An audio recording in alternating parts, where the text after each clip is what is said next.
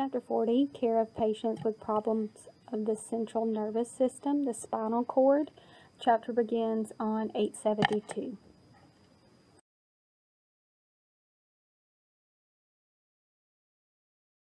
We are going to begin with multiple sclerosis, or MS, beginning on page 872.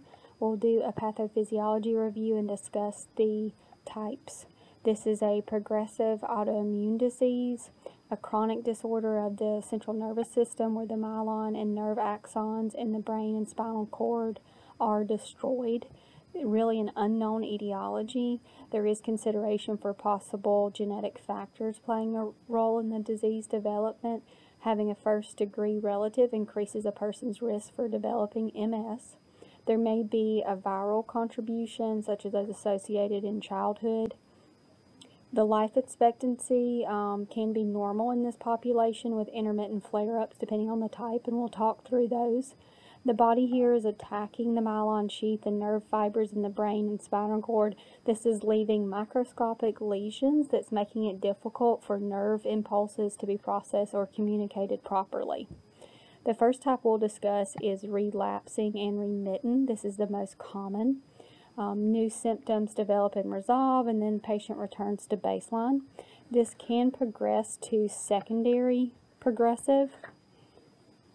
And secondary progressive, again, that will begin with the relapsing and remitting and then progress further. With the primary progressive, there's gradual steady deterioration with no remission and no acute attacks. And then there's progressive relapsing. Thank goodness this tends to be the least common. It has frequent relapses with partial recovery, but with no return to baseline. You want to look at the key features box on 873. Reviewing here, your patient may experience muscle weakness, fatigue, intentional tremors, flexor muscle spasms, numbness or tingling sensations, ataxia, dysphagia, nystagmus, decreased vision and hearing, and then tendinitis, bowel and bladder dysfunction, alternations in sexual performance, cognitive changes such as memory loss, impaired judgment, and decreased ability to solve problems or perform calculations, and depression. As we just discussed, changes in immunity tend to be the most likely etiology for MS, but the environment may also contribute to its development. For example, the disease is more often seen in colder climates of the Northeast, Great Lakes, and Pacific Northwest states, and also in Canada. I encourage you to review the key features box again on 873. These signs and symptoms are provoked by the body's attack on the myelin sheath and nerve fibers in the brain and spinal cord, leaving behind microscopic lesions which impair nerve impulses. Depending on the location of these microscopic lesions and the age of your patient, the severity and type of symptoms your MS patient presents with may vary. In general, fatigue is common, associated with constant sensitivity to temperature. Dysarthria is also common with slurred speech, nystagmus, that rapid or jerking involuntary movement of the eye. Dysmetria is the inability to control the distance, speed, and range of motion necessary to perform smoothly coordinated movements. Dysphagia, as we know, difficulty swallowing, and also bowel and bladder dysfunction. You always want to check again for mental and cognitive changes, performing an accurate screening for depression, and assessing their coping strategies.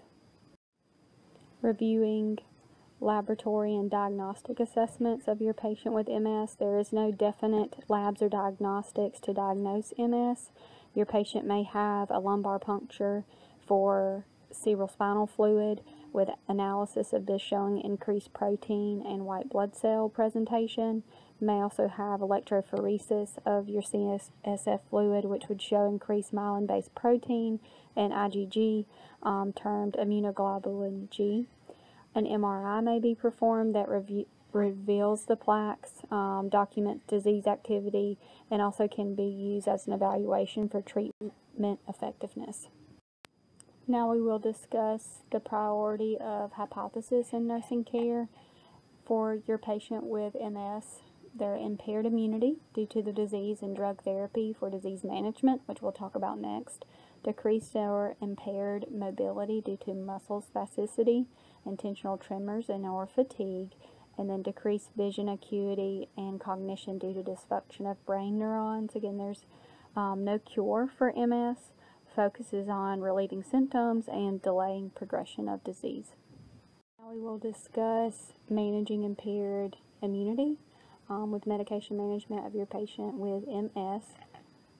You do need to look at the medications as we discussed them on 875. The first one we're going to discuss is fingolimod. It was the first immune modulator approved for MS that can be taken with or without food. It's important that patients monitor their pulse because the side effect is bradycardia. Also, additional important side effects are GI disturbances and facial flushing. The goal of these medications are to modify the course of the disease, and it also has antiviral effects. Now, with other drugs like interferon, they may develop flu-like symptoms, as is reviewed in the drug alert box on 875. With gluturamide acetate, they may also have increased likelihood to have an infection. So instruct patients about flu-like reactions that are very common. For patients receiving any of the interferons, and these symptoms can be minimized by starting at a low dose and giving acetaminophen or ibuprofen. Teaching patients receiving them to avoid crowds and people with infections because these drugs can cause bone marrow suppression. Remind them to report any signs or symptoms associated with infection immediately to their primary care provider. Usually the first dose of these medications is given under medical supervision to monitor for allergic reaction, including anaphylactic shock. Looking on page 876 for management of muscle spasticity, which can be contributing to your patient's pain, the primary care provider may prescribe baclofen or tizanidine. Other medication therapies may also be stool softeners or oxybutynin. The priority again for these patients is to prevent those secondary infections that can come from decreased immune systems, with including drugs like immune modulators that we discussed and anti-inflammatory meds, making sure you're providing that education on avoidance of large crowds. Usually the steroids are utilized for acute flare-ups. They may receive solumedrol to reduce inflammation and edema. Then the patient may be started on oral prednisone, 60 milligrams PO for 5 to 7 days. Additional members of your care team will likely be PT, OT, and speech and language pathologist, as well as home health and case management. Your patient will often be weak and fatigued, so making sure you're allowing adequate rest to complete activities and balance exercise and exertion with appropriate rest periods. We will review some of the complementary and integrative health therapies that are listed on 876. Has been beneficially shown that yoga, massage, and acupuncture are helpful. Focusing on education, making your patient and caregivers aware of triggers to avoid, including stress, sickness, smoking, and then sun and heat, meaning overexertion, and balancing that exercise exertion with appropriate rest. Neurosurgery is an option. It is typically a last resort due to risk, indicated usually for relief of tremors. A thalamotomy, this is a surgical procedure to treat tremors and involves destroying part of the thalamus, and that's an area, as we know, the brain that can be damaged with MS and contribute to tremor formation. This surgery again is usually only to be considered if it's a very severe tremor that has not responded to other treatment. There is also deep brain stimulation therapy that involves implanting electrodes in the brain, and then the pulse generator just under the collarbone. That deep brain stimulator system operates much the same way as the pacemaker that we've previously discussed, meaning pacemaker of the brain versus the heart. Next, we're going to talk about spinal cord injury beginning on 877 of your text. This can be a complete or incomplete injury. Complete meaning all function eliminated below the level of injury, and incomplete, being the more common of the two, will allow for some function below the level of injury. We know there's 5 primary causes for a spinal cord injury. The first one being hyperflexion. This usually occurs in motor vehicle accidents with a forceful forward acceleration and extreme neck flexion. There's also hyperextension, also related typically to a motor vehicle accident with being struck from behind or a fall. There's this acceleration and deceleration motion. Next is axial loading or vertical compression. This usually occurs from diving accidents, so diving head first into a shallow area, or falls. Imagine someone falling straight onto their feet.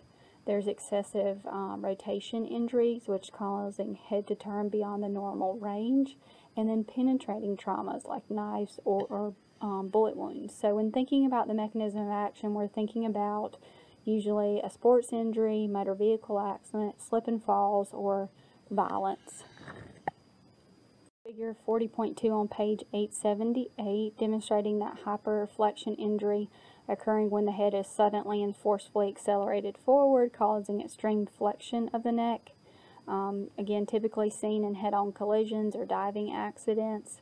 The flexion injury to the lower thoracic and lumbar spine may occur when your trunk is suddenly flexed on itself, and this can occur when you have a fall and you landing on your buttocks. And then the posterior ligaments can also be stretched or torn. Vertebrae can also be fractured, dislocated. Either of these processes may disrupt the integrity of the spinal cord, causing hemorrhage, edema, and necrosis, which is some additional secondary injuries or complications of a spinal cord injury. Figure 40.3 on page 878, this is demonstrating hyperextension injuries, which occur most often in automobile accidents, in which the client's vehicle is struck from behind or during a fall when that client's chin is tucked. The head is suddenly accelerated and then decelerated. This stretches or tears the anterior ligament, fractures or subluxes the vertebrae, and can even rupture intervertebral disc. As with flexion injuries, the spinal cord may be easily damaged. And then on page 878 at 40.4, this is demonstration of an axial loading injury. It's an injury such again as diving into the water head first, hitting the bottom or land on your feet really hard. That axial loading injury, more common in diving accidents, falls on the buttocks, or a jump. The blow to the top of the head from these injuries causes the vertebrae to shatter, with pieces of the bone within the spinal canal, and then damaging your spinal cord.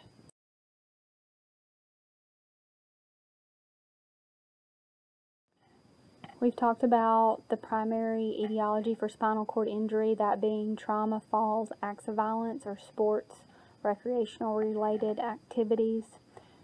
We're going to talk about some secondary injuries due to spinal cord injuries listed as bullet points on page 878, including hemorrhage, ischemia, hypovolemia, and local edema. Local edema is due to primary and secondary injuries contributing to capillary compression and cord ischemia. Now, neurogenic shock, remember we talked about this form of distributive shock in 1940. It's going to impair tissue perfusion. It differs from hypovolemic shock, where there's loss of volume. We do not have loss of volume in neurologic shock. Now, spinal shock, this is a different form that's going to usually occur immediately after the spinal cord injury. It's going to result in temporary loss of motor, sensory, and reflex functions below one's level of injury. It's caused by inflammation and swelling of the spinal cord, which is going to restrict blood flow below that level of injury. Now, once the spinal cord is stabilized, this swelling slows down, individuals may gradually recover, and reflexes return. Let's go back and talk some more about neurogenic shock. What's going on here? It's a condition in which you have trouble keeping your heart rate, blood pressure, and temp stable. This is because blood vessels stop working properly. They're not pushing enough blood through the body due to vasodilation. You do not experience blood loss, but blood is not circulating correctly, and blood's pulling in vessels, so therefore you're going to experience bradycardia and hypotension. Your patient may also have flushed skin. This is due to that blood pooling. It's warm and dry due to blood volume under the skin. This is a disruption of the sympathetic nervous system. with preserved parasympathetic activity. So this is going to affect coronary blood flow, cardiac contractility, and heart rate. This is most common in those with spinal cord injury at T6 or higher, because this is where the sympathetic nervous system inverts here at the heart from T1 to T5. We'll talk about management of this a little bit later in the recording and in lecture, but it's going to compose of usually IV fluids, vasopressors, and atropine. Now, hypovolemic shock can result usually from hemorrhaging with a spinal cord injury. With this presentation, your patient would have tachycardia due to the hemorrhage into that spinal cord, or systemic hemorrhaging that's going to decrease perfusion to the spinal cord.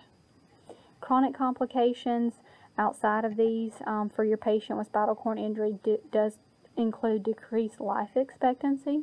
This is due to immobility complications such as pneumonia and sepsemia.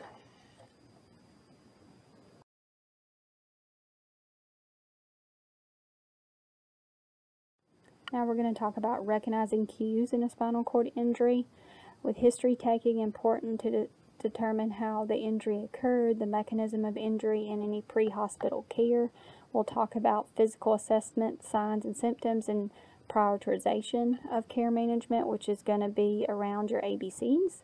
Also, the importance of continued sensory perception and mobility assessment to determine if there's any worsening of status of your patient, and not forgetting your psychosocial assessment. So inquiring about the history of the injury, make sure you're asking about location, position of the injury, symptoms, immobilization devices used like a C-collar or black backboard, any pre-hospitalization treatment and meds, previous medical surgical history, and current medications. Let's talk about what to expect possibly with your patient based on the level of injury. So with a cervical injury, this is most severe. Can be life-threatening if breathing's impaired. This is typically going to cause paralysis below the neck or the level of injury, resulting in quadriplegia. Now, your thoracic injury is going to affect the trunk of the body, usually resulting in paraplegia. A lumbar injury is total or partial loss of bowel and bladder function. So with lumbar starting with L, think legs and leaky bladder.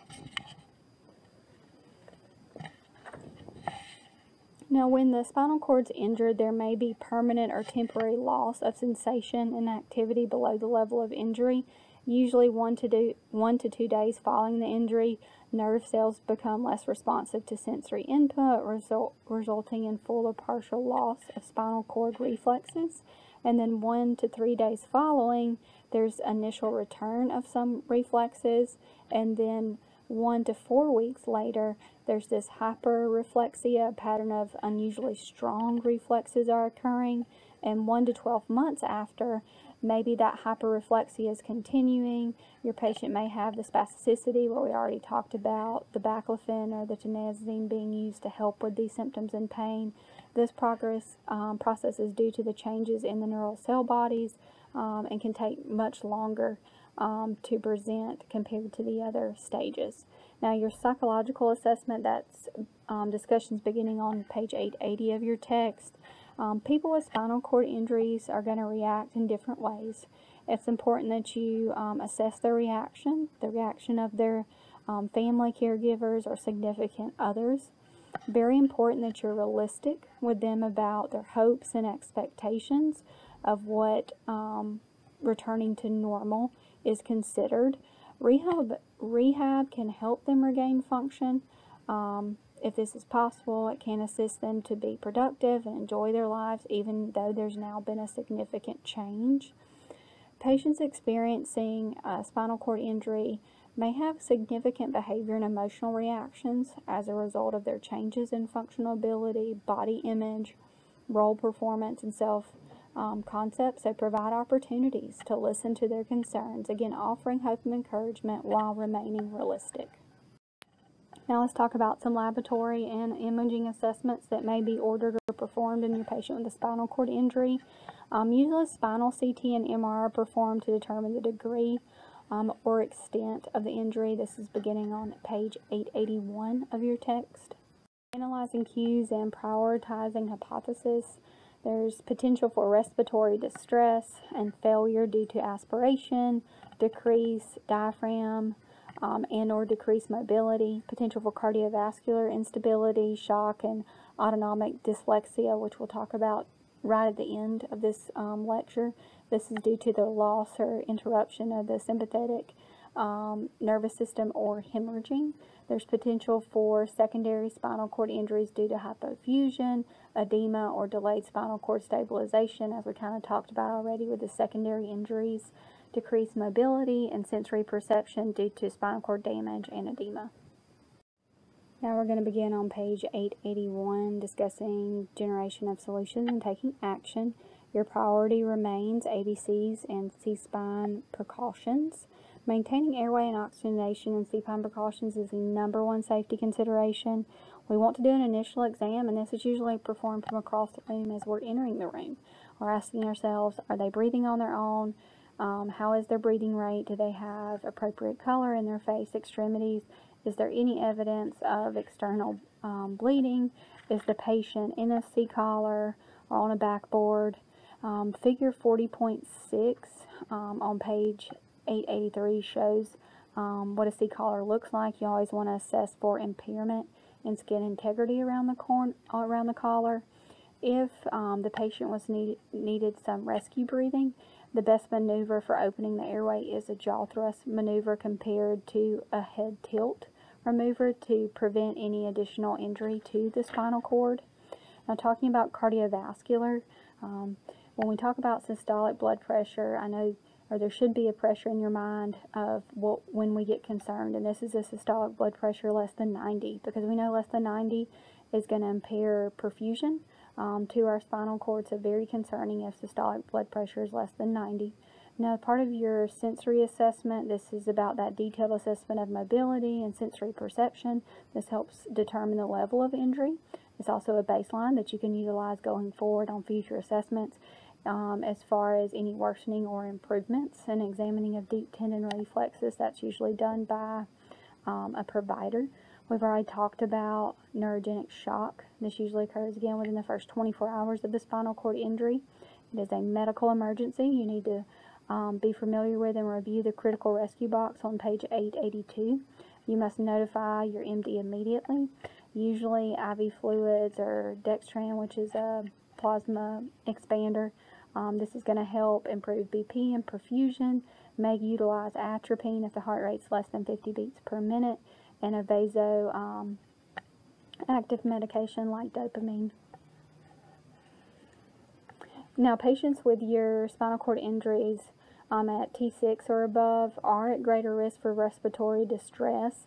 So managing secretions with coughing assisting, that's demonstrated in figure 40.5. Also focusing on pulmonary hygiene and suctioning. Next, we're going to talk about surgery management. This begins on page 884 of your text. Surgical management is prioritized within the first 24 hours to reduce the risk of some of those secondary complications that we discussed. Typically will include wiring and spinal fusion for cervical injuries and the insertion of steel or metal rods for stabilization. We'll talk about the halo vest to immobilize the cervical spine. Now, thoracic and lumbar fusions, there's usually metal or steel rods to keep the bone ends aligned after refraction reduction. The patient may wear a molded plastic support device for immobilization. When talking about the halo device, it's important that you refer to page 883. This is the patient and family education box as well as the action alert box there. You never want to move or turn the patient by holding on to that halo device. You do not want to adjust the screws holding it in place. You want to check the skin frequently to ensure that jacket is not causing breakdown and that you're able to insert one finger into that vest, monitoring pin sites for signs and symptoms of infection and notifying immediately if these do occur.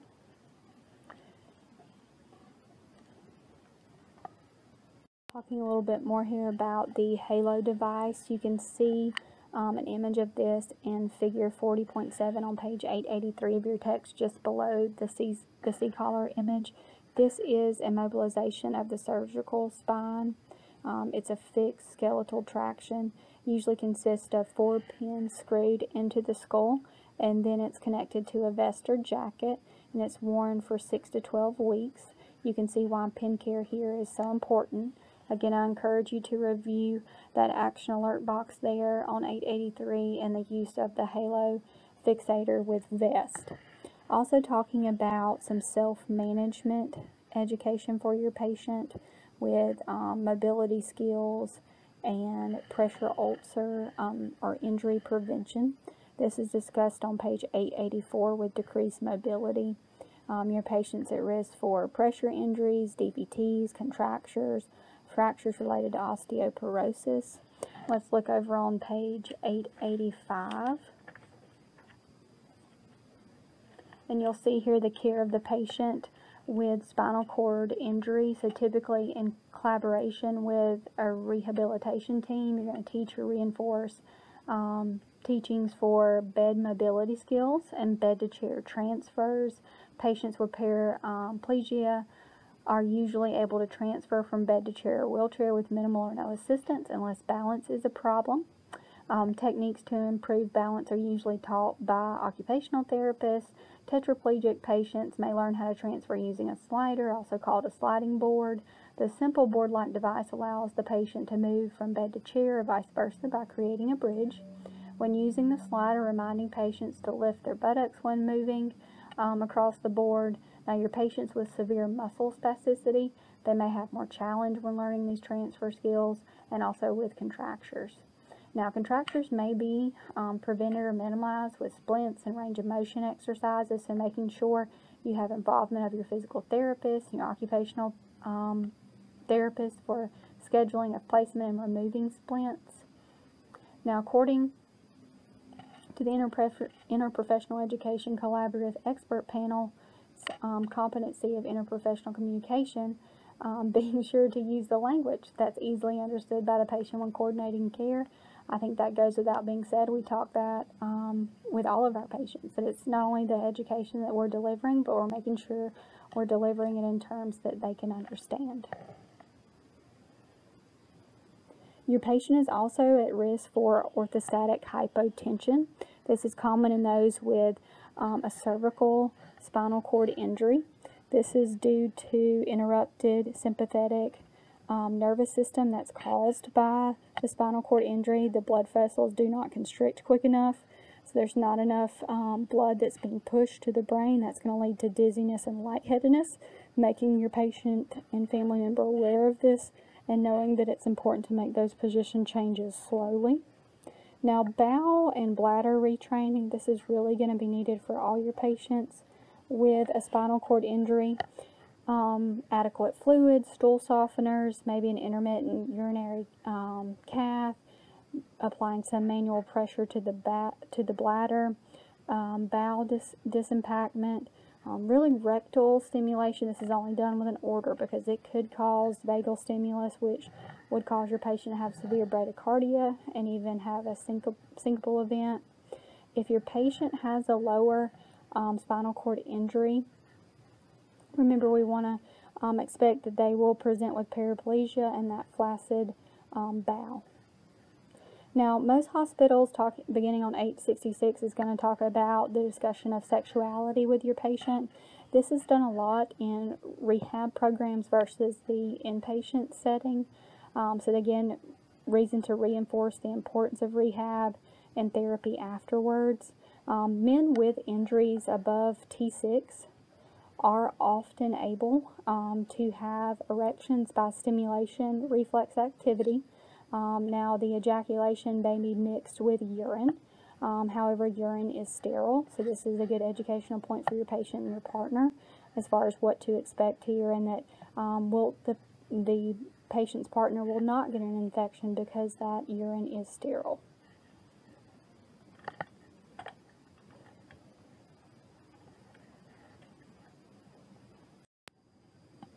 I saved the discussion of autonomic dysreflexia for the end of this recording and lecture just because it requires some discussion of how to recognize it, how to treat it, how to intervene immediately due to its life-risking complication.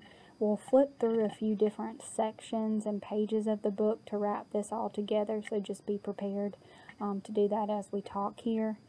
This mainly occurs for patients with a spinal cord injury at T6 or higher.